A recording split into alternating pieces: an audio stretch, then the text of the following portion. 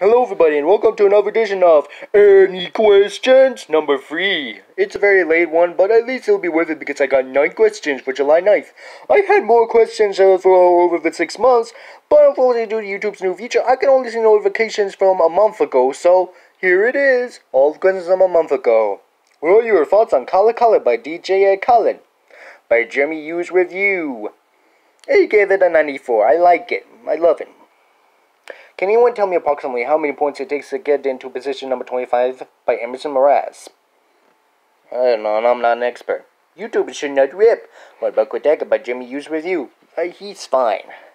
I just don't think YouTubers should rap because they'll be hated on because they're supposed to be YouTubers and not rappers. So, yeah, that's them. You heard? By Deloitte Mateo. Yeah, I heard. And I don't love you like I used to anymore by Russell Dickinson. It's a pretty good song, I must say.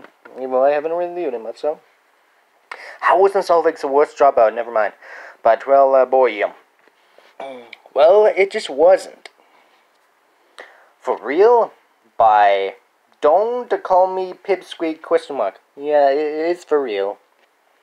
Where's Your Shirt by Carter Lanson. Here it is.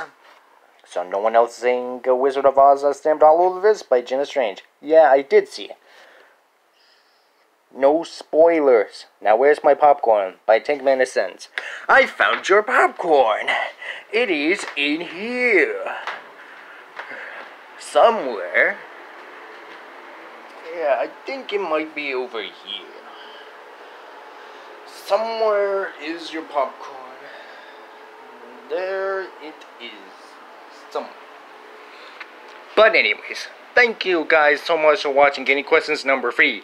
And next time, the 4th one of these will be the season finale for the 1-year anniversary of the first episode of this little Q&A series.